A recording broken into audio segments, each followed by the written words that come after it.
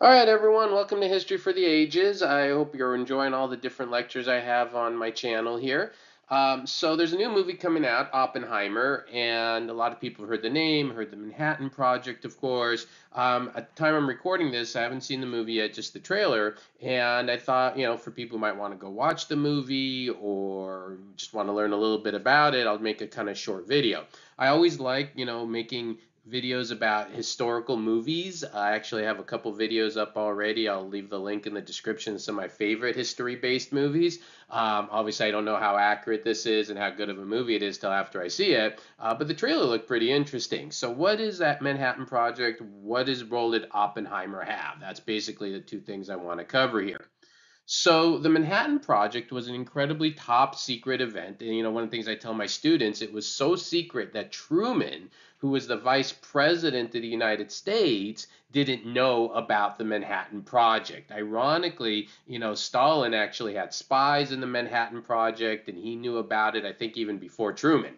And so the way it all started is there were many scientists from Europe, people who were trying to kind of leaving Europe as they saw the Nazi threat rising, and they were very worried that the Nazis would develop this nuclear bomb first. And so many prominent scientists, including Albert Einstein, used their influence to basically go to FDR. Einstein had a conversation with FDR and explained to him the significance of this weapon.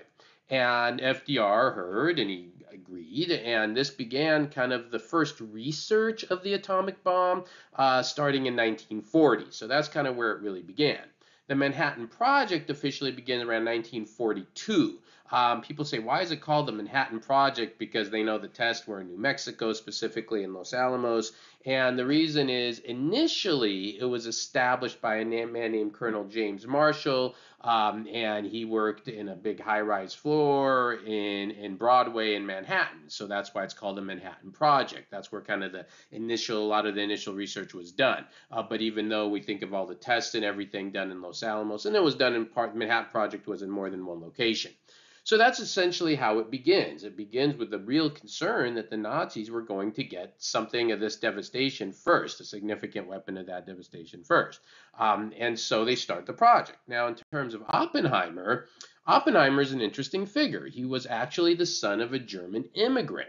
And one of the things that will eventually happen, he will become the director of the Los Alamos Laboratory in 1943, and he gets kind of the nickname of the father of the atomic bomb because of how much role he played in developing the actual bomb. The first bomb, people think Hiroshima and so forth, that's of course going to be used during the war, but there was something called the Trinity test, and that was the first nuclear weapon test ever tested in a place in New Mexico.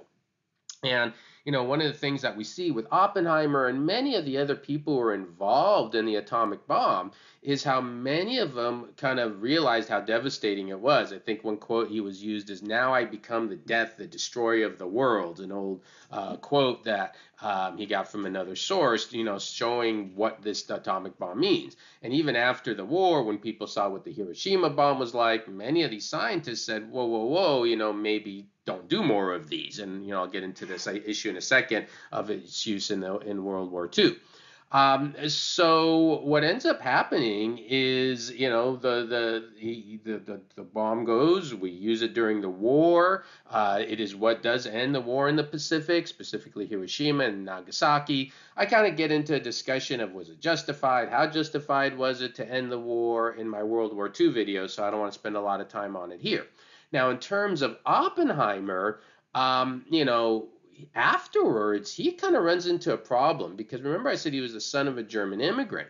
And one of the things that he was kind of associated with was some communist groups. And after the war, we have, of course, the Red Scare and this idea that communist spies are everywhere. And he was accused of supporting communism, something that actually wasn't true, right?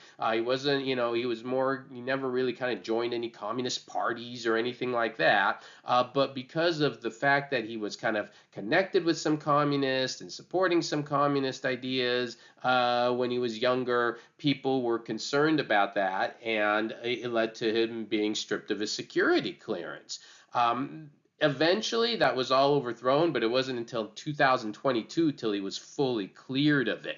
So it's kind of an interesting story in terms of his role and what happened to him and how he's kind of mistreated after the war. I'm assuming the movie's going to kind of capture a lot of that as well. So, anyways, that's just a little bit of background on Oppenheimer and Manhattan Project. Hopefully you found that as a little good background if you go and watch the movie. And I have some other, again, great suggestions for movies that I enjoy watching that are history related. I'll put those in the descriptions. And feel free to share this with everybody. All right, everyone, have a great day. Thank you.